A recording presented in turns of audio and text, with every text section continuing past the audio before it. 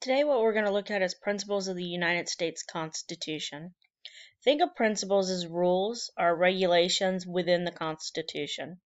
So remember when we talked about the Constitutional Convention, we talked about how the Anti-Federalists wanted the Bill of Rights added, and the Federalists are saying you don't really need to add it. Here's why they don't feel you need to add it. It's because of all these principles, all these limits that are kind of built into the Constitution, making certain that the government knows what the rules are. They understand that this is where they can't do something. This is where they're limited. So they kind of felt like this playbook, the U.S. Constitution, was a really good manual. It detailed all the things you could and couldn't do. So they felt like that Bill of Rights, the first 10 amendments, was unnecessary. But the Anti-Federalists finally get their way, and the Bill of Rights is added to the Constitution. So the principles are within the Constitution.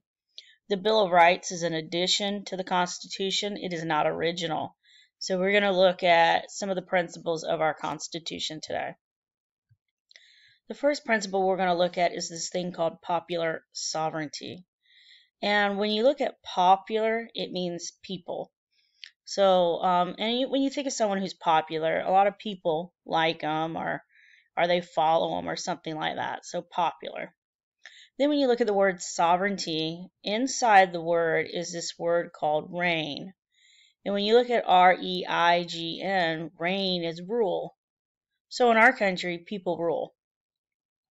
And people rule because the power comes from people.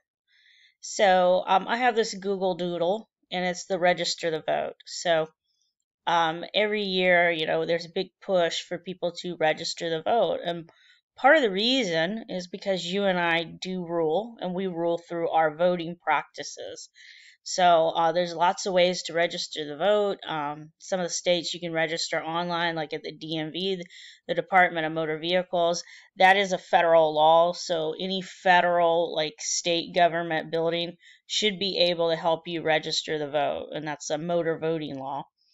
But we have recognized over the years that we need to increase voter registration and access to voting for people. But when they're talking about popular sovereignty, they're talking about you and I really are running this country, and we are making the decisions about how our government is going to operate and how it's going to rule. So when you register to vote and you exercise your right to vote, you go vote on election day, the majority is going to rule.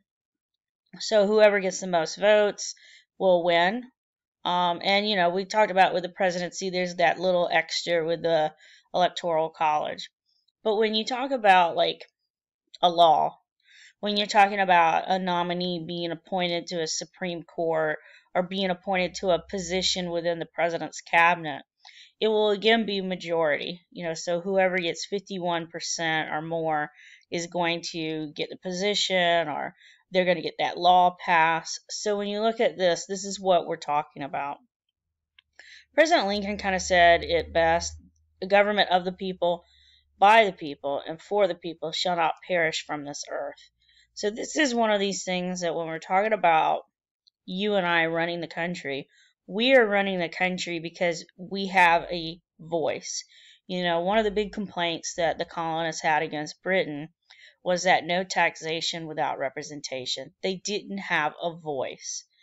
But you do have a voice today. Now, whether you exercise it, whether you go and use it, you vote, is another question. So, really good example of popular sovereignty is voting. And we vote in what we call primaries. So this is before your general election. And the general election is what we have in November. But we'll talk more about primaries. Primaries are what you witness in the spring.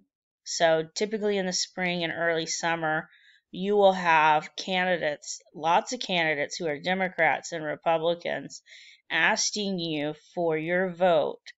And then out of the Democrats, you get the top person for the Senate position or the president position. And then the same thing for the Republicans, you would get the top people. And those would be the people who actually are going to run in the general election. So if you look at this primary, this time around in 2020, you had Joe Biden running, but you also had him opposing some other people. There were other people in the primaries. And as the months went on, some of those people dropped out. And probably his heavier opponent was Bernie Sanders. And eventually Bernie Sanders kind of dropped out too. But Joe Biden won the Democrat primary because Democrat voters and voters, like we'll look more at like how primaries work, but when you look at the Democrats, they decided that that was who they wanted to run in the general election. They voted. The general election is held in November, and it's going to determine who's actually going to get the position. And so that is we do general elections every 2 years. So it's not just for the presidency. We do them for the Senate, for the House members, for your governors of your state, for your local positions, your mayors, your city council. There's a lot of different positions that we are always voting in and out. Your Board of Education members. And that's going to happen at the general election.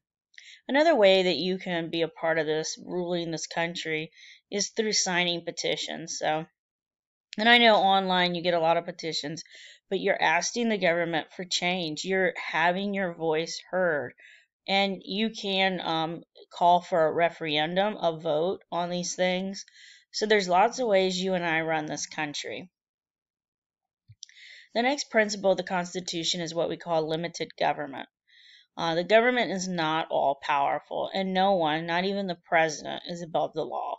Now, over the years, we've had, some things that you guys probably know of impeachments. So when we look at this thing called the rule of law, the president, the vice president, you and me, we're all held to the same law, and that law is the Constitution. So no one can say that they're above the Constitution. So like what impeachment really is, a good example of limited government, is charges of wrongdoing. This is an indictment, charges. It's no different than somebody who would be getting arrested for some other, criminal activity. So when a president, an executive member, or a judicial branch member is accused of wrongdoing, we just call it impeachment. It just has a different word. So it's charges. Whenever someone's charged with anything in this country, they have the right to a trial. And it's the same thing with executives and judicial branch members. They have the right to trial as well. So I gave you this example, this picture of President Andrew Johnson. Johnson is the president after Lincoln is assassinated. So after President Lincoln is assassinated, following the Civil War, President Johnson becomes the president. He was the vice president, so he becomes the president. When he becomes the president, he is not well liked, and he does something that Congress is going to go ahead and they're going to impeach him on. So they charge him of wrongdoing. He goes through trial, but he is not removed from office. So you can be impeached, not found guilty, and not removed from office. So when you look at presidents, we've had several have the impeachment proceedings done against them. So you had President Andrew Johnson, President Bill Clinton, and President Donald Trump have had impeachment proceedings, but none of them have actually been removed from office. So they got charged. Okay. The Constitution itself is really a very limited government example as well. It does tell the government what they can and can't do. So kind of a good example of limited government is when President Nixon is in office. When President Nixon is in office, Watergate is going on. Some bad things are happening. And President Nixon likes to say, I have executive privilege. You can't really ask me to testify. You can't ask me to do this stuff. I'm the president. And that's not the case. When the Supreme Court gets a hold of Nixon and the whole Watergate thing, he has to turn over those tapes with the Watergate investigation. He has to turn over that evidence. He can't say because he's the president, he has the right to not follow the law. So everybody has to follow the law. And, following that, Nixon resigns from the presidency. Maybe he would have been impeached and removed, But because he resigns, it kind of stops that whole process from going on. Then he gets a pardon, and that really does stop it.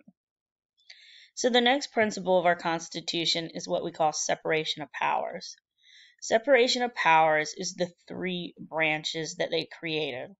And remember, Article 1 creates the legislative branch, Article 2 is the executive branch, and Article 3 is the judicial branch. So in separation of powers, our government, our Constitution, it divides our government into three branches. And why you do it is to avoid tyranny or an absolute government.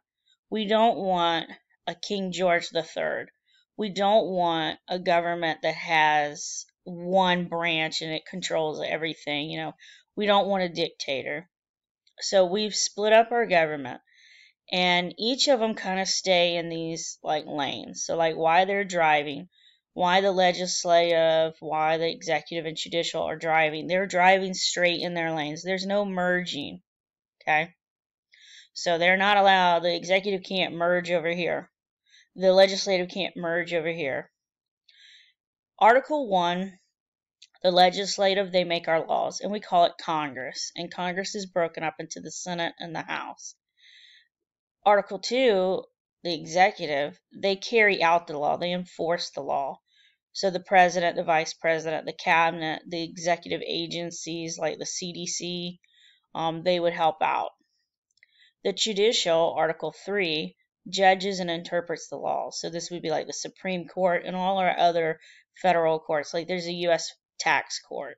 Lots of different kinds of courts to specialize in different things. Okay. When you look at these separation of powers, it really leads to us to the fourth principle, checks and balances. So some stuff that people really don't understand about separation of power. The President of the United States is invited every year to speak to Congress and speak to you and me. It's called the State of the Union Address. So Congress has to invite him to travel from the White House down here to Congress and make that speech. He has to get an invite. He's not really supposed to just wander around Congress every single day, because that would be it would be illegal. It would be him violating the separation of powers. So when the president wants to speak to Congress, he has to get invited to speak to Congress. He'll send an invite, and they'll invite him. When, like, a senator or House member wants to speak to the president, they have to get invited too. You send a request, you get the invite. We keep our branches separate. Same thing with, like, the Supreme Court. So the president doesn't go to the Supreme Court. As a matter of fact, Supreme Court justices rarely go to the White House either, unless they're being invited for some sort of ceremonial thing. So everybody kind of stays in their lane. Nobody merges because of this separation of powers. The fourth principle is checks and balances. So our government is very limited, like it limits itself. So each branch can limit the power of another, and this prevents the majority from having too much power. So like the legislative has things it can do, the judicial has things it can do, and the executive has its things it can do. But they monitor each other. So when Congress, the House, and the Senate, when they meet together, they're called Congress, they decide that they're going to pass the law to the president. So Congress can pass laws, so they send it to the president, and the president does have the right to veto the law. And when he vetoes the law, he is canceling the law. He says, this is bad, the people don't like it, they don't want it. So they can veto it. When the president vetoes a law, it can go back to Congress, and what Congress can do is they can override a veto. They just have to have enough votes. So if they override the president's veto, it can then go to the president and it's law.